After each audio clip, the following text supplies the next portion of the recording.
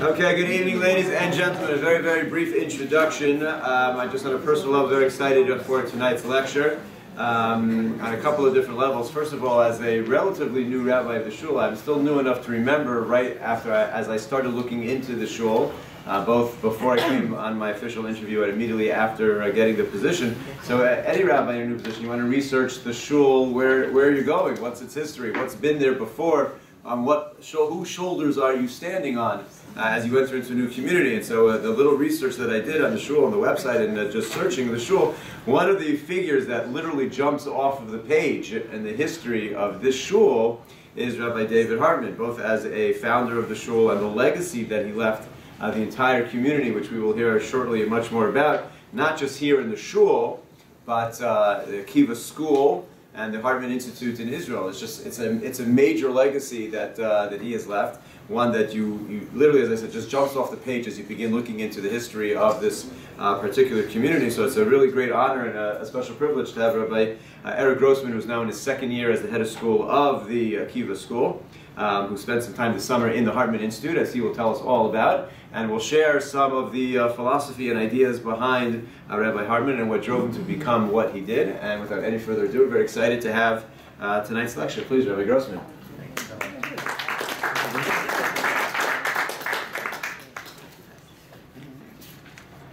Thank you so much, Rabbi, and thank you all for coming and for this opportunity.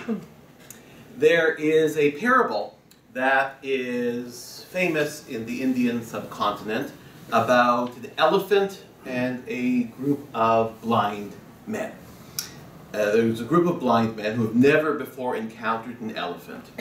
And they encounter the elephant for the first time, and they surround themselves around the elephant, and they try to figure out what this creature is that they are experiencing for the first time.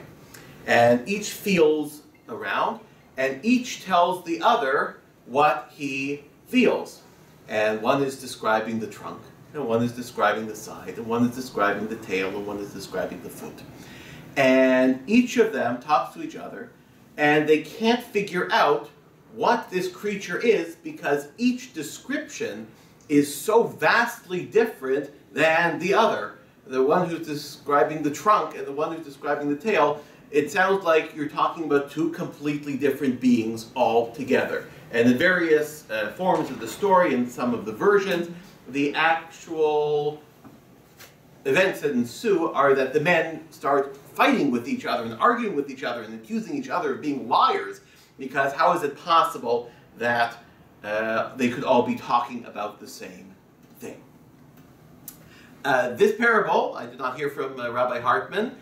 I don't even know if Rabbi Hartman was familiar with it, and yet in my studies of Rabbi Hartman I found that this parable was incredibly, incredibly informative and instructive, as I will explain in a few moments why this was so important to me. Before I do so, I want to thank Rabbi Freundlich and the Bailey Synagogue for hosting this lecture. I want to thank the Kiva School that actually has encouraged my study and my attendance at the Hartman Institute this summer, where I did research on this. And in particular, at the Hartman Institute, I want to thank, if any of you know him, Zion, who was a great student of Rabbi Hartman, who sat with me for hours and hours and hours, unpacking and trying to describe Rabbi Hartman's philosophy to me. So when I came to Montreal, I began my work at the Kiva School, and I became a member of the Bailey Synagogue. And I felt to a certain extent that I was one of these blind people feeling the elephant.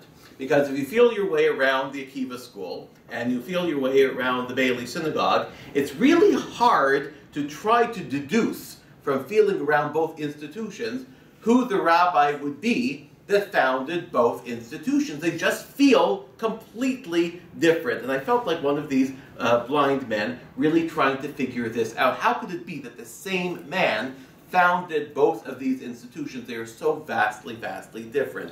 And that was one of the things I tried to solve this summer in my research.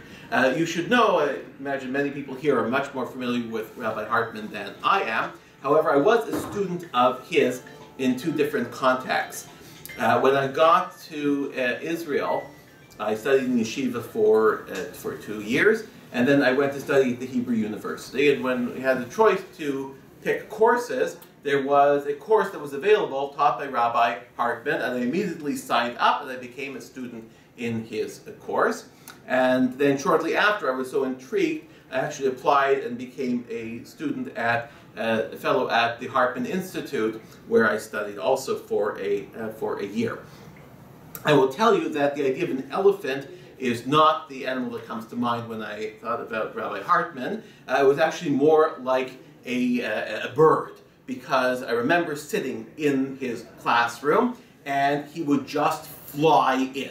Right? We would all be sitting there and he would fly in, always late, to class completely verschwitzt, and he was just exuberant with everything. He just couldn't stop talking and lecturing from the moment he walked in. His research assistant would follow, usually 5 minutes later, also completely verschwitzt, with papers flying all over the place. This poor man had to copy. Clearly, Rabbi Hartman had told him on the way to the lecture what he had wanted to be photocopied, and sent this poor guy to make the photocopies. Rabbi Hartman would start in Hebrew. He started lecturing in Hebrew. His Hebrew was notoriously bad. And actually, some of the people at the Institute told me it was a tremendous tribute to him that even though his Hebrew was so poor, he was featured all the time in Israeli radio and Israeli television. Those times in Israel, there were actual laws that your Hebrew had to be at a certain level in order to be featured on the radio or television. That's how you think the language laws here are crazy. The language laws in Israel were also crazy, and they had a formula that you had to be important enough, right, if your Hebrew wasn't good enough, right? So there was something not important, but excellent Hebrew could be on the radio, but if your Hebrew was really bad, you had to be important enough to be worthwhile, and Rabbi Hartman fit into that category. After he would speak in Hebrew for a while, he would then transition into English. He just couldn't get over himself and he had to speak in English. And then when he would get really, really animated, he went into Yiddish, at which point none of the students had any idea what he was talking about. But he didn't really care because he was just so excited about everything that he was about to share with us. The reason why I signed up for his course is because I really wanted to know what all the fuss was. I grew up in Toronto, and my rabbi, Rabbi Stephen Saltzman, Zichrono Livracha, was also a fellow at the Institute, and he would come back all the time so excited about Rabbi Hartman's ideas and what he had learned at the Institute, and I really wanted to know what he was all about. I'd already heard about him in my teen years. That's why I signed up for his course. There's another reason too, and that came from the years that I spent in yeshiva. I had no personal experience with Rav Soloveitchik. I was not a student of his. I never went to yeshiva university. I really had no direct contact. But all of my rebbeim, all of my rabbis in yeshiva, and all of the important rabbis that I had encountered were all students of Rabbi Soloveitchik. And I had a similar experience to the blind man and the elephant. All of the rabbis who not only were students of Rav Soloveitchik, but claimed that they were the legitimate heirs, they were actually preserving what Rav Soloveitchik was trying to say, all were so vastly different that I couldn't figure out who Rav Soloveitchik was.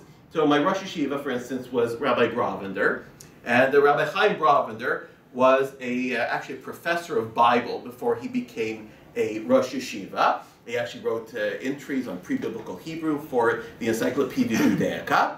And at the same time, he lived his life as a complete Haredi.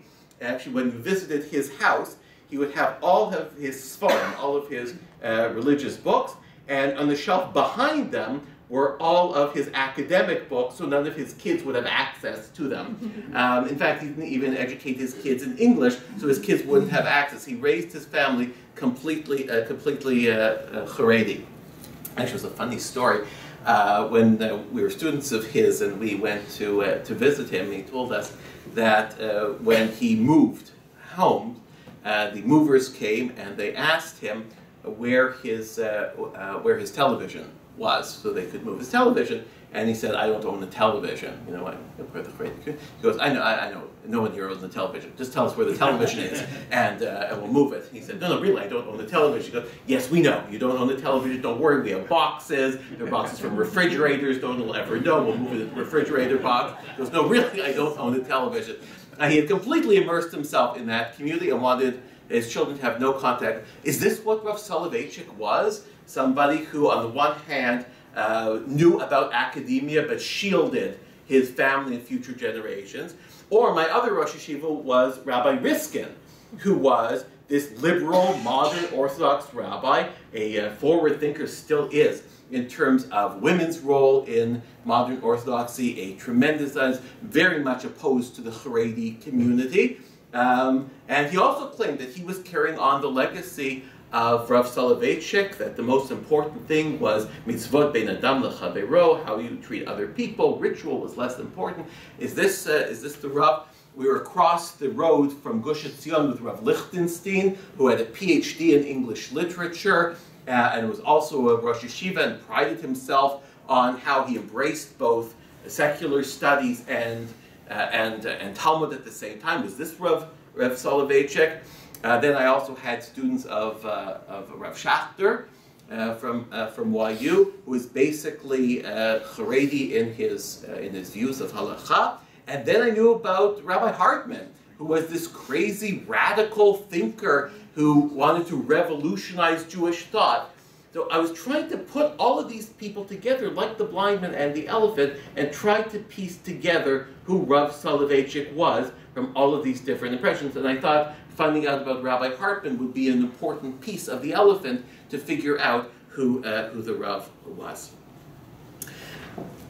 One of the things you'll notice about Rabbi Hartman is that he was really a founder of institutions. And many of the students of Rav Soloveitchik were great scholars, or they were founders of institutions. The Rav himself, and this is sort of what makes him a gadol, right, was both a founder of institutions, the Maimonides School, Yeshiva University, and he was also a great scholar of texts. But when you look at his students, you see most of them fit into one category or the other. Rabbi Hartman was definitely in the category of the institution builder. That's why he built the Shul, that's why he built the school, that's why he built the institute.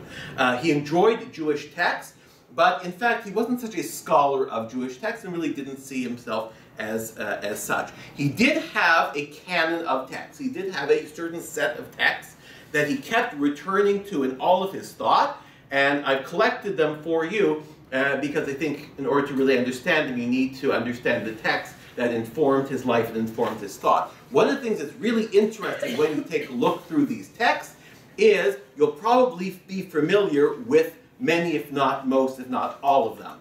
The texts are not so original. This is not how he staked out his claim. He wasn't such an original scholar. What's interesting is how he took these texts and used them in the building of his institutions, number one, and number two, how he was willing to actually say what the text meant. He was willing, when texts were radical, to say what this text is saying is actually really, really radical, and other people aren't willing to take a look at it in all of its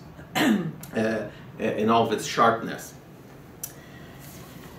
With that, let's take a look at the first text that we have here on this sheet, and this is from Ketubot 16b. If you're not familiar with the text, you're probably familiar with the song. It's sung at just about every Jewish wedding, right? Tanu Rabbanan, Ketzad Merakdin Lifnei Hakala. It's a famous song that we sing at all weddings. It comes from the Gemara in Ketubot.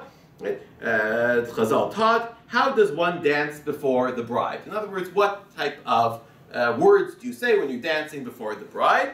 And there is a machloket, there is a difference of opinion between Beit Hillel and Beit Shammai. Beit Shammai says, one recites praise of the bride as she is.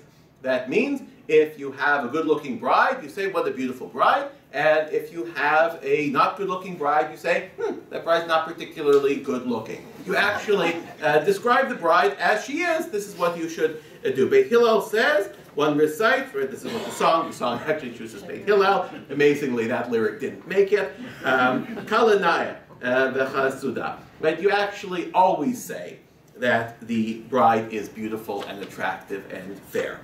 And Beit Shammai said to Beit Hillel, in a case when the bride was lame or blind, in other words, not particularly good-looking bride, does one say with regard to her a fair and attractive bride? The Torah states, keep yourself from a false matter.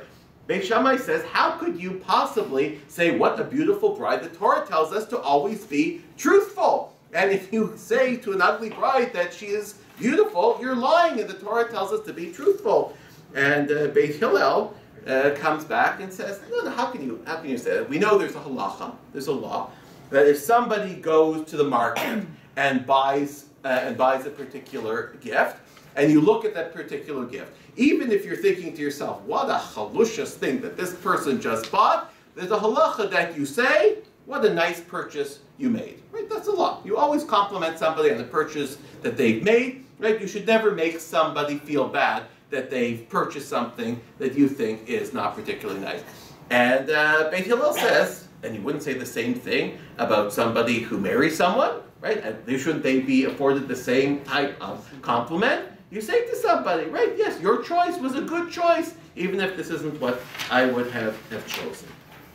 Now, why was this text so important to Rabbi Hartman? There are two values inherent in this text. The opinion of Beit Shammai is the value of truth. You should always do what is true. And the value of Beit Hillel is the value of shalom, of peace. You should always do something that makes people feel good and feel at ease. And the question is, which value does this text support? And the answer is? Shalom. Rabbi Hartman said the answer is both. The text supports both. Even though in the end the halacha is like Beit Hillel, Rabbi Hartman points to this text, text number 3 on page 2, from Eruvin. Rabbi Abba Amar Shmuel Shalosh Shanim Nichlaku Beit Shammai and Beit Hillel. Rabbi Abba said, that Shmuel said, for 3 years Beit Shammai and Beit Hillel disagreed. These said the halacha is in accordance with our opinion, and these said the halacha is in accordance with our opinion. So 3 years Beit Hillel and Beit Shammai are arguing with each other, each arguing about the halacha. A divine voice emerged and proclaimed, Elu ve'elu divrei Elokim Chaim. Both these and those are the words of the living God. Beit Hillel and Beit Shammai are arguing with each other, and God intercedes and says, you're both right.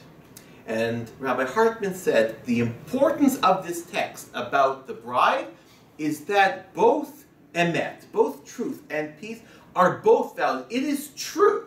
In a case where we have to decide one value over the other, yes, it is true we value peace over truth. But that's not because we're a religion of peace. Right? If we were in a religion of peace, then Rabbi Hartman said we would be nihilists, right? Nothing would matter. We would just say whatever made people feel good, and we wouldn't believe in anything. However, if we were a religion of truth, a religion of emet, we would be fundamentalists, right? And so we are always in tension between these values of truth and peace, and we live our lives in tension. And that, I discovered this summer, is the key to understanding Rabbi Hartman. That he believed in the idea that we should always be in tension between two separate values. That is where Judaism lies. And therefore, it is no coincidence that he founded both a school and a shul to be very different institutions, because he believed that they should be in tension with each other, because each represents a different value that conflicts and is in tension, what we call in philosophy the dialectic.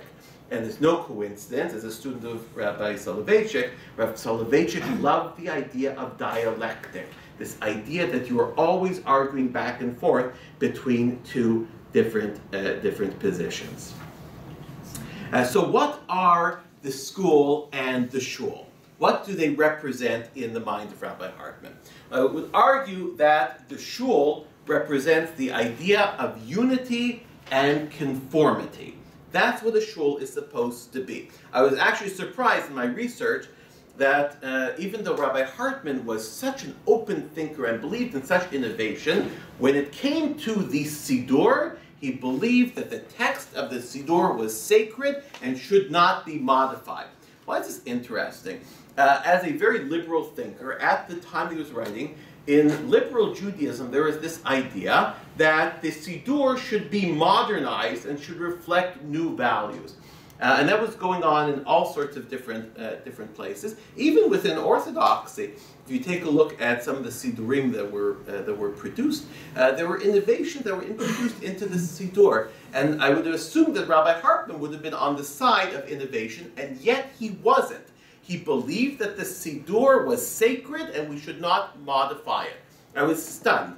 And this is what he wrote. He said, prayer is the medium through which Chazal educate the community. That is why Chazal were so insistent on the matbeah shel tefillah. That's why the rabbis were so insistent that the Siddur have one fixed form. It's not about authoritarianism, Rabbi Hartman wrote, but about having a unified theology for the whole community. The Siddur, he said, is the way that we make sure that all Jews have the same set of thoughts and beliefs. Complete conformity. And when you think about the synagogue, a shul is really about conformity. Shuls can only have one mesorah. We're sitting here where the Sephardi minyan meets, right? And why in this building do we have a Sephardi minyan and an Ashkenazi minyan? Because we believe you actually have to preserve your own mesorah. There's no way to have two different mesorot in the same synagogue. Synagogues are unified, and if you want an easy proof, go to a synagogue. What's the worst honor? My father was a gabbai for 9 years. What is the worst honor that you can give to a guest of the synagogue? Right, it's the one that everyone thinks is the easiest. Pticha, right? That open the ark, right? That's here. You have somebody new you don't know. Do they know Hebrew? Do they not know Hebrew? Will we embarrass them? Let them open the ark. It's a nice thing. The worst thing you can possibly do, because every synagogue knows this is exactly how we open there. No, we open it now. We open it this way. We start on the left. We start on the right. No, we only open the curtains. We leave the doors closed. No, now we open the doors. We close the curtains. And everyone does it in their way, and that's how shuls are supposed to work. A custom that is really not well honored in many shuls today, unfortunately. You're not even supposed to change the tunes in a synagogue. This is halacha, right? When you go into a synagogue, a shul has its own tunes. They're halachas. You're not supposed to change the tunes. The purpose of a shul is to maintain a certain type of tradition. Schools are just the opposite. Certainly the school that Rabbi Hartman founded. If the shul represents unity and conformity, the school represents creativity and diversity and individualism. The school that he founded, the Akiva school, he wanted students to each learn with his or her own curriculum. He hated the idea that everyone would have the same way. Every person should learn in his or her own way. So schools celebrate the idea of diversity and creativity. And when he founded the Akiva school, he says, I want a school where Orthodox, conservative, Reform, non-affiliate Jews of every different type can come together. That's not what his vision was for the shul. The shul was supposed to be about conformity. It was the school that we could have diversity and have different views, and we could be open to all sorts of different ideas.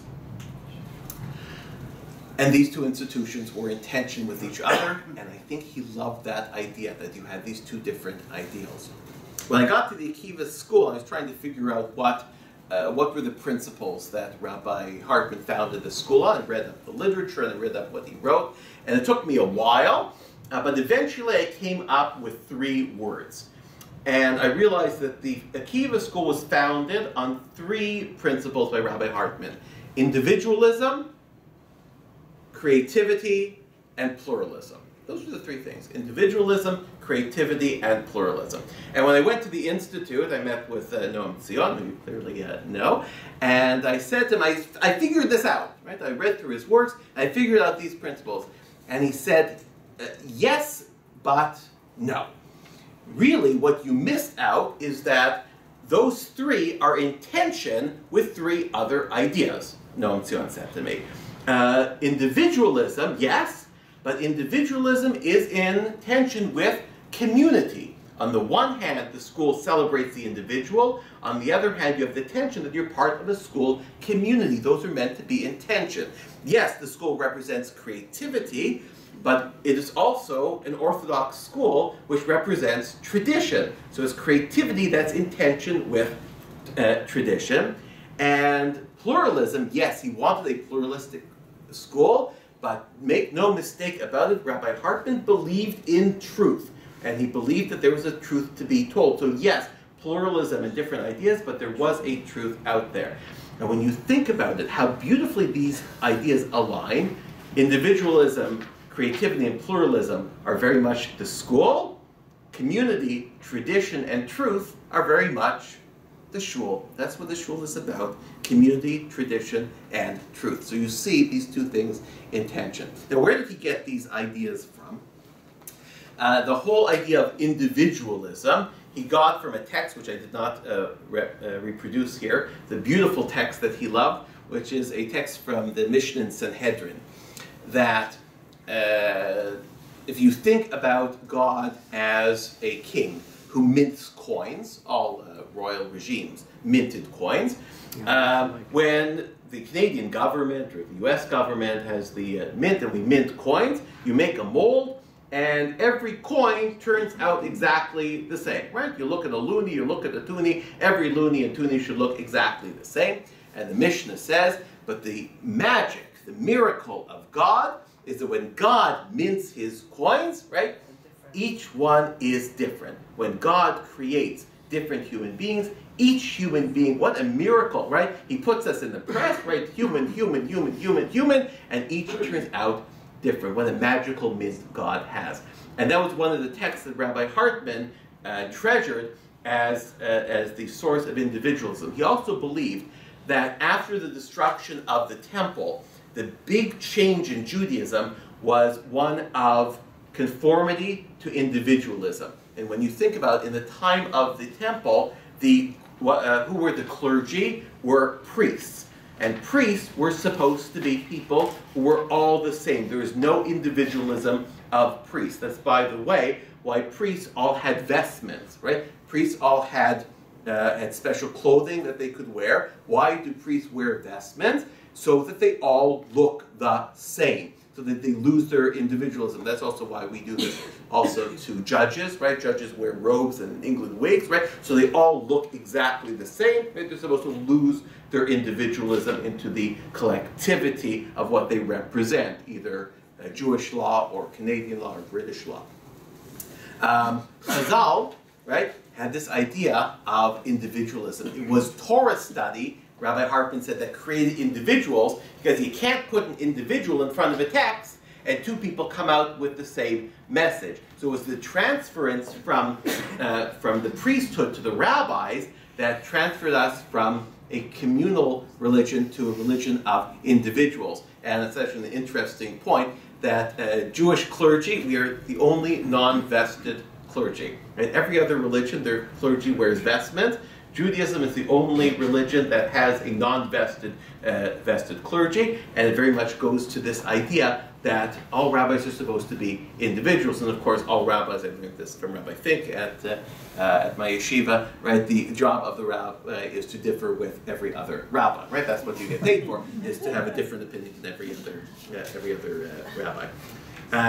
So that's where he got individualism from. Where did he get creativity from? Creativity he got, I believe, from Rabbi Soloveitchik.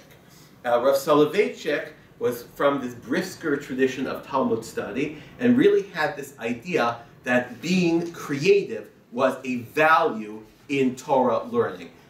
This is much more radical than you would think. Torah learning in general is about the idea of passing on the Masorah, right? The best thing you can do is to perfectly replicate what came before you. And Rabbi Soloveitchik said, no, the greatest part about Torah study is your creativity, what you can add to Torah study. This is really what made Yeshiva University so radical. It made the Rav so radical, and this Rabbi Hartman got from the Rav.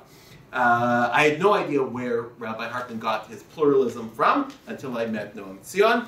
who pointed me to a very important piece of furniture that he kept in his office, which was a basketball.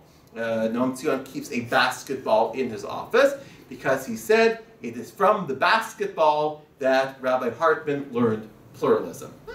A pretty fascinating little conversation piece. What happened? So apparently when he was growing up in New York, he came from a very Haredi family, and he was taught that Jews are special, Jews are the owners of truth, Jewish people are the only people who know what is good and what is right. And then he went and he played basketball. And of course, when you play basketball, it doesn't matter what race you're from or what religion you're from. Rabbi Hartman was famously an excellent, excellent basketball player. And he realized all of these other people were great basketball players. And he realized something else too. They were also very nice people, and very smart people, and very interesting people. Exactly the opposite of what he had been taught growing up. And he believed it was on the basketball court that he realized pluralism.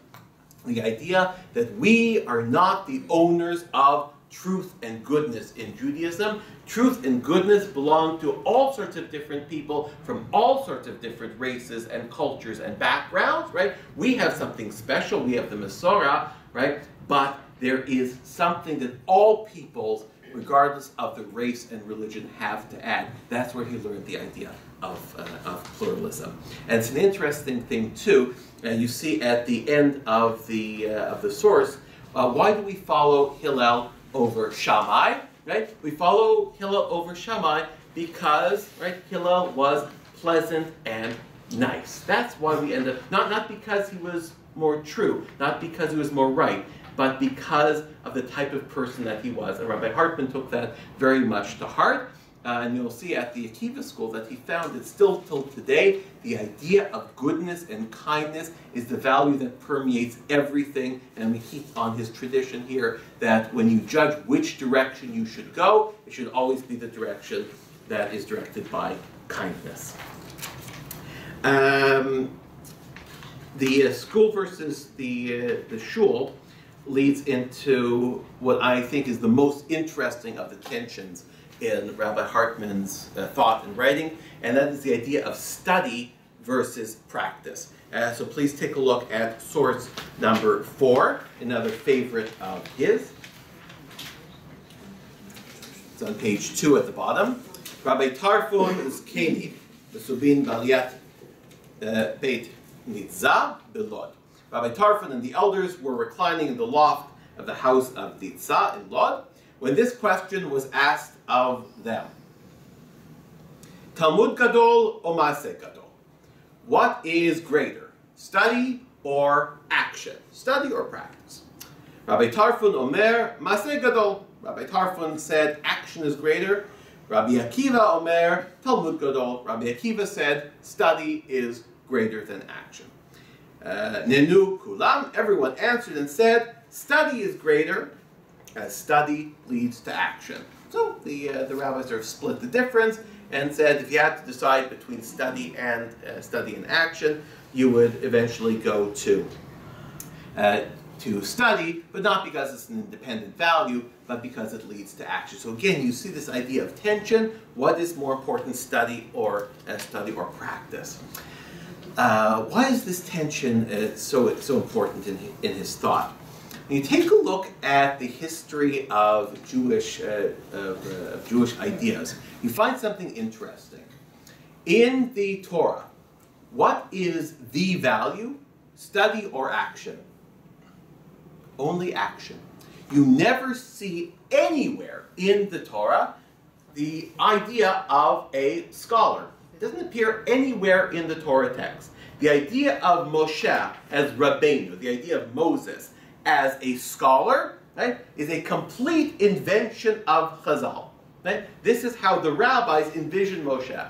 But in no place in the Torah do you ever see Moses as a scholar. He is totally a man of action. He is known for his actions, for what he does. You never see him actually studying, nor do you see Joshua studying or any of the prophets studying. It is the idea of action that dominates in the Bible. Now contrast that with Maimonides, and those of you who read my lecture this time last year about Rambam know that Rabbi Hartman felt that Maimonides was the starting place for any type of Jewish thought. No one was more important to Rabbi Hartman than Maimonides.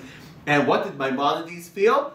Everything goes to thought. Everything goes to study. Practice is really something that we need to do because we're human beings. But if we could be ideal like God, we wouldn't be involved in practice at all. We would totally be involved in thought and thinking. Exactly the opposite of the Torah. Exactly the opposite of the Bible.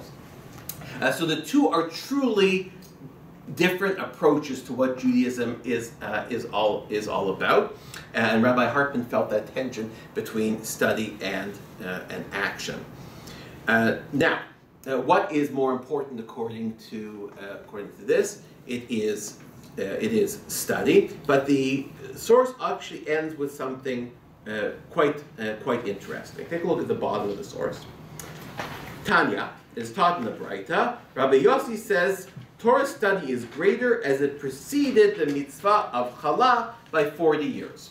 In other words, when the Jews were in the desert, they learned the mitzvah of challah, the mitzvah of separating out a piece of dough and giving it to the priests. So we still continue until today whenever we make bread or make challah. And the Braita points out that mitzvah didn't take effect for 40 years later when the Jews actually got to the land of Israel. So clearly you can have study that is independent from practice.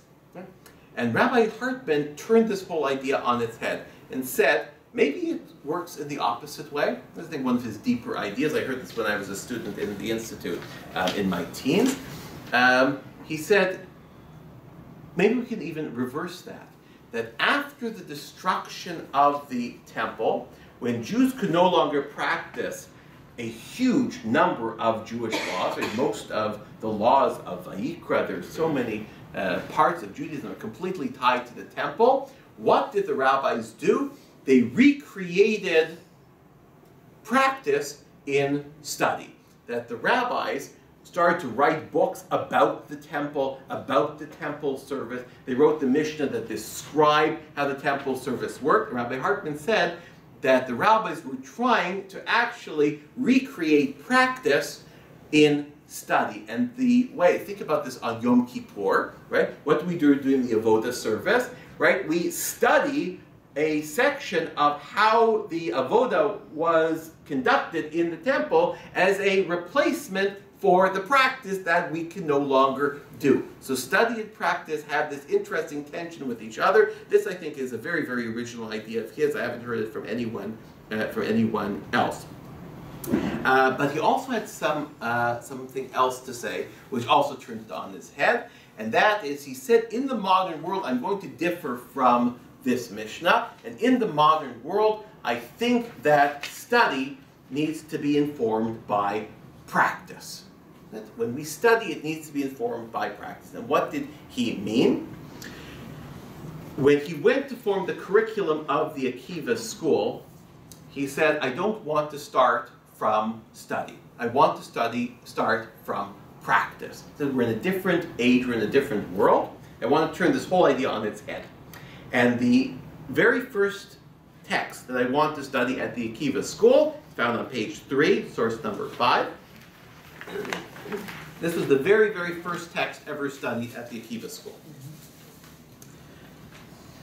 Lo tireh et shor achicha o et zion nidachim v'talabta mehem hashev teshivem le'achicha. If you see your fellow's ox or sheep gone astray, do not ignore it. You must take it back to your fellow. If your fellow does not live near you or does not know who he is, you shall bring it home, and it shall remain with you until your fellow claims it, and then you shall give it back to him. You shall do the same with his ass, you shall do the same with his garment, and so too shall you do with anything that your fellow loses, and you find you must not remain indifferent. It's a law from Parashat Ki Teitzei, from the book of Deuteronomy, the law of returning lost objects. He said, why is this a text?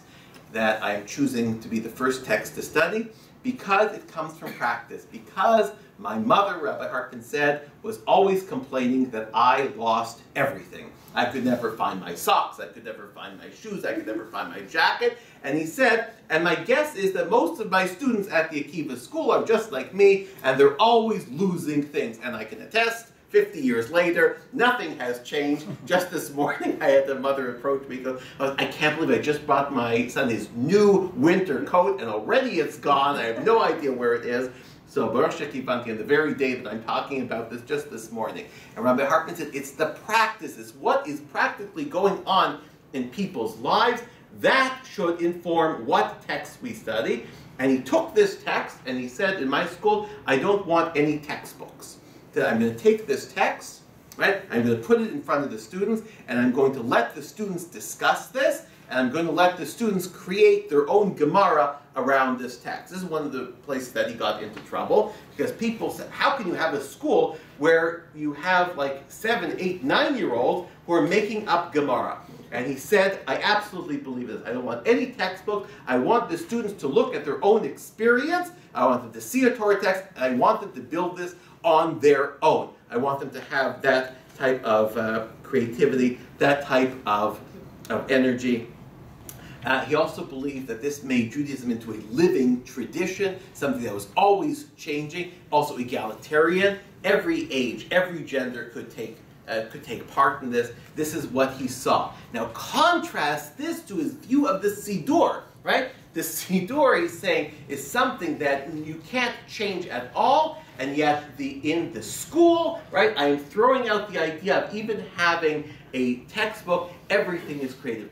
Clearly he had the idea of these two being in tension, the idea of conformity at the synagogue versus the idea of creativity at the school.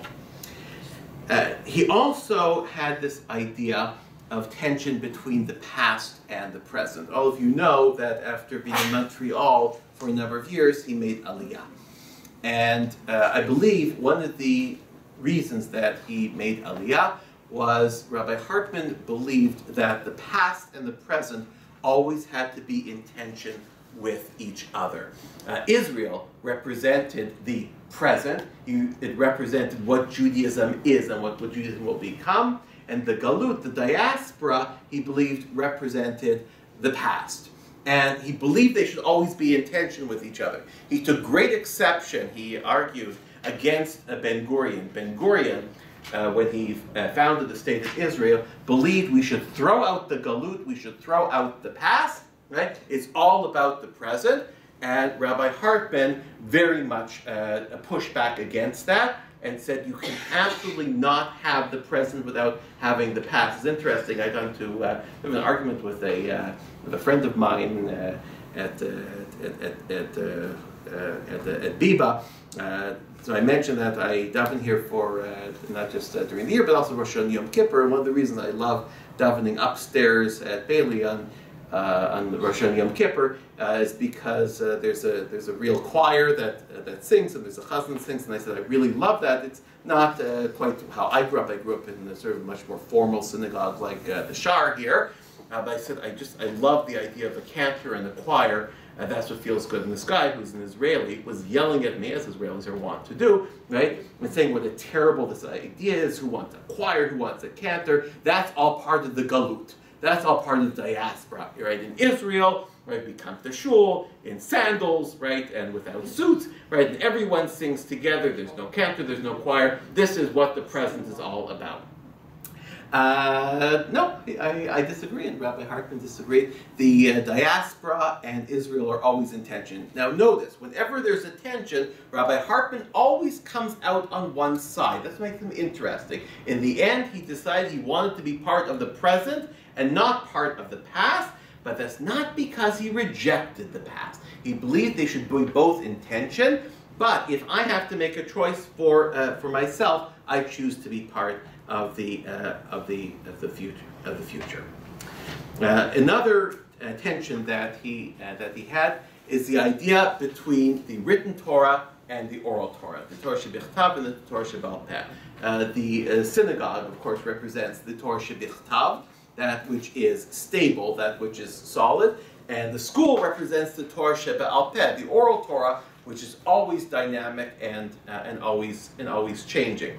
And he believed these two were in tension with each other. But there's another text that he enjoyed very much. There's a wonderful quip that is recorded in Chazal.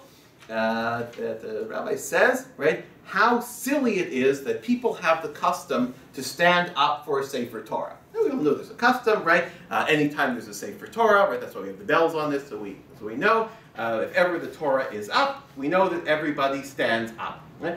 And we have the statement that says, what a silly idea that you would stand up for a Torah and not stand up for a rabbi. Okay? And actually, the language is very strong. What a stupid thing people do, that they only stand up for Torahs and not stand up for rabbis. This apparently was a very popular saying among the rabbis. But how can you say such a thing, right? Of course you stand up for the Torah. The Torah represents God. Well, but why should you stand up for a rabbi? And Rabbi Hartman said, because where is the future of the Jewish people, right? Where is the future, the creativity, the energy? It's all in the rabbis, because they're the ones who are in conversation, who are creating, who are being pushing Judaism forward, right? The Torah represents the past, the stultified. So he definitely comes out on one side, but he believes that the two should be in tension with each other. Which brings us to one more dichotomy, and that is the prophet versus the rabbi. And I want to take you to what I think are the most important texts to Rabbi Hartman. If you take a look at page 3, we're on source number 6. Amar Amemar said, a sage is greater than a prophet, just like I said before. A sage, a rabbi, is greater than a prophet, as it is stated, and a prophet has the heart of wisdom. Who is compared to whom? You have to say that the lesser is compared to the greater. So when the verse says that a prophet has a heart of wisdom, it's saying that the prophet is being compared to somebody who is wise. And of course, you always compare something lesser to something greater. There's nothing more important than wisdom, than being a rabbi. That's the side that he came out on. And on page 4, take a look. I have to apologize. This is a text I never ever teach. I made a vow to myself many years ago, never to teach this text. I find this is perhaps the most overtaught text in all of Judaism. I only break with my principle because Rabbi Hartman valued this text so much. Bava Metzia 59b. Everyone I think has heard this text in one form or the other. This is when the rabbis are arguing about a certain type of oven, whether it is tameh or tahor, whether it's kosher or not. And Rabbi Eliezer is arguing with the Chachamim whether it is a kosher oven or not kosher oven. And they're in argument. The Chachamim say it's not kosher. Rabbi Eliezer says it is. And Rabbi Eliezer brings every type of proof for his position. He says, if I'm right, take a look at that tree. And there's this tree outside, and this tree like uproots itself and flies through the air and replants itself. And the rabbis say, we don't care about trees, that's not an argument. And Rabbi Eliezer says, look at that river outside, and this river starts flowing backwards. And he says, see, the river is proving that I'm right. And the rabbis say that that's not proof. And finally, after other arguments, Rabbi Eliezer says, I'm sure that I'm right if I'm right. Right, let God himself prove it. And a voice comes out of heaven and says, of course, Rabbi Eliezer is right. And the rabbis respond to God and say, right, Lo b'shamayim hi, the Torah is not in heaven. We don't listen to you. We reject what you say, God. And this is a famous text. So this text can be interpreted in hundreds of different ways. Why was this important to Rabbi Hartman? Because it showed the rejection of prophecy. Right? It said that to us, prophecy is not important. What God says is not important. What is important is what we as humans create in Judaism. That's the side that we come out on. And in terms of the shul and the school represents prophecy, and the school represents the rabbi. The school represents the idea of the chachamim. Because what is a synagogue? A synagogue is all about prophecy. It is about one right idea. That's what prophecy is about. It's about preaching. It's in one direction, right? That's also, by the way, if I can have a little plug on behalf of the rabbi here, that's why you don't talk in shul. Shuls are not places of conversation. There's only supposed to be... Shuls are supposed to be places, right, of communication. And Rabbi Hartman, who got this idea from Rav Soloveitchik, said, traditionally prophecy is God speaking to us, but since God no longer speaks to us, right, through prayer, we speak to God, right? But it's meant to be a conduit, like a pipe, up and down, right, between us and God. That is prophecy. That is the synagogue. But the school, the Beit Midrash, is all about conversation. It is multi-directional. It is always about dialectic. The goal isn't to communicate, right? The goal is to understand. People are supposed to understand each other. And also prophecy, right, is about one truth, whereas the school and the rabbis, that's about coming up with compromises, agreements, trying to make things work together. It's not about one idea. Rabbi Hartman believed that Judaism in its essence was anti-prophetic. That Judaism rejected the idea of prophecy in favor of dialectic, which again, in the end, is why I believe he chose the school over the shul. And you can tell because when he went to Israel, he did not found a shul. He founded a school. He founded the Hartman Institute. In the end, he made the decision, right, that although I value both, and again, that's the depth of him. It's not that I reject one. Both are important and we need both institutions. But me, myself, Rabbi Hartman, if I have to come out on one side, I come out on the side of the school, right, because that's where the dialectic happens.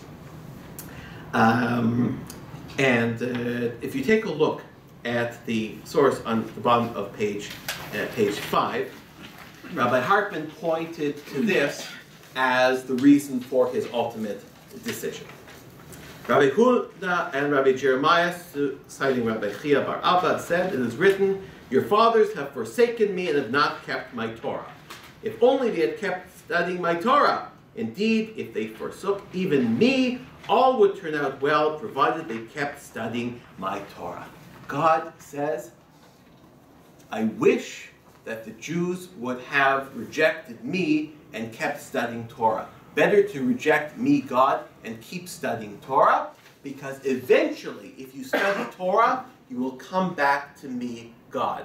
But just coming to me, that will not lead you necessarily back to Torah. And Rabbi Hartman believed, and he wrote about this, that coming to Israel, he saw a people that had abandoned God by and large. The Israel that Rabbi Hartman arrived in the early 70s was a very, very secular state, and he was a deeply religious person and wanted to move the state of Israel into a more religious place. But he believed the way to do so was always through study, because study will eventually lead people towards God and towards a greater embrace of Judaism. But things did not work necessarily in reverse, and that's why he came out in favor of the school in the end. But having said so, he appreciated the dialectic. He appreciated both institutions. And in the end, when I reflected on all of these different students of Rabbi Soloveitchik, I realized that I think Rabbi Hartman is the one who got it right. Because even though all of those other rabbis that I mentioned in the beginning all took one part of Rabbi Soloveitchik, either the scholarly part, Rabbi Soloveitchik had a PhD in philosophy, or they took the Talmud part, or they took the Zionist part, or the modern. All of the people I mentioned, it was only Rabbi Hartman who took the message of dialectic from Rabbi Soloveitchik. The message he took from the Rav is that you always should be in tension. And how did he prove it? Because if you read through the books, who does he argue with the most? Rav Soloveitchik. And he was not afraid to argue with the Rav, because he said, that's the message that I got, that you're always supposed to be arguing, you're always supposed to be in tension, because it's through the argument, it's through the tension, right, that we have creativity, that Judaism thrives, right? And in that, I would say, he ended up perhaps as the Rav's most faithful student. Thank you so much. So, I'll take 2 or 3 questions, and then I want to leave you with one final thought about the elephant. Yeah, please. I find it interesting that you're using the word conformity to the Shul. Growing up here, I didn't live in this neighborhood, so I don't know what the services were like during the week. But I remember coming here on Simchat Torah, because this was the Shul that was non-conformist in the mainstream Orthodox community. This was a happening place on Simchat Torah. Hundreds of people used to come here. We would dance on the street. Women would be carrying Sifrei Torah. It was like, you never saw it anywhere else in Montreal. It was like really coming out from what other mainstream Orthodox synagogues. So I'm just wondering why you use the word conformity. Sure. Because the synagogue as an institution, right, represents conformity. That's why I talked about the Siddur. But you're exactly correct, and he writes about this, that the complexity of Hartman's views was even within these 2 institutions, there was an internal dialectic, right? So within the school, for instance, he writes that even though the school represents creativity, the school also believes in conformity in that we are anchored to certain texts and certain traditions. So within the creative, there is also the traditional. And again, he founded not a pluralistic school, but a pluralistic Orthodox school. And he said the same thing about the Shul. So while the synagogue represents conformity, as you see through the Siddur, you're absolutely correct. Within that conformity, we also have the creativity. So he said, and he writes about this, when people would come to him who had issues with tefillah, with prayer, he would say the Siddur itself represents that pass and that conformity, but you yourself, what you bring here, represents the creativity. Okay? And certainly he was radical. There's a really incredible statement that he made. He said there was a time at a synagogue that he was at where they couldn't make a minyan. There were not 10 men in the room, but there were 10 people. There were a couple women there. There would have been 10 people altogether. And he said, let's make a minyan. And people said, what do you mean there aren't 10 men? He goes, no, let's count the women.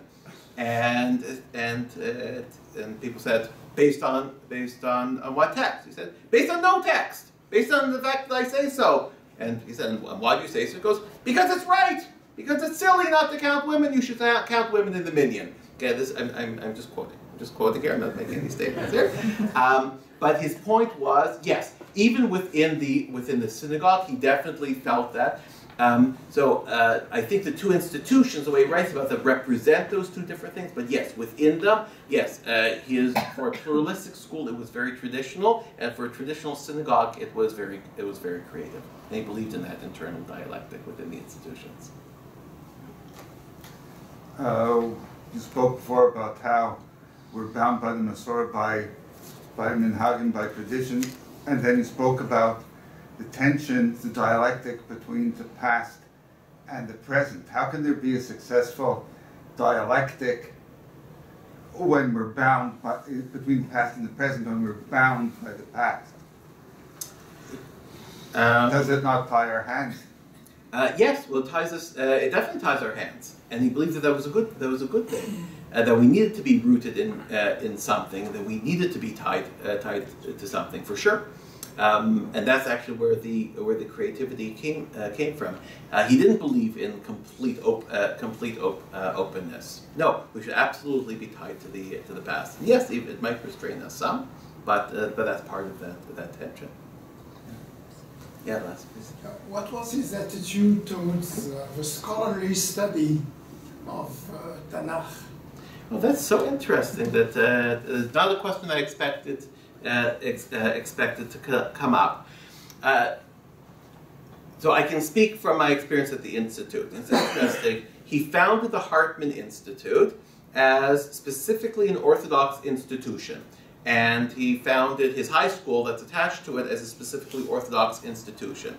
And yet, this summer, I was the only Orthodox rabbi who was at the Institute. The Institute this summer had 200 conservative and Reform rabbis who were there. And the scholars that he picked there are often scholars who are completely into very, very radical forms of Bible scholarship, things that are well outside of the pale of accepted orthodoxy today. And yet he wanted these people at his institute, both to learn and to teach. So I would say, even though I don't know of his specific writings, I don't know of anything that he's written on this topic, he certainly invited these ideas into his institute, and I would say he was comfortable with the conversation. And that I think is a fair description.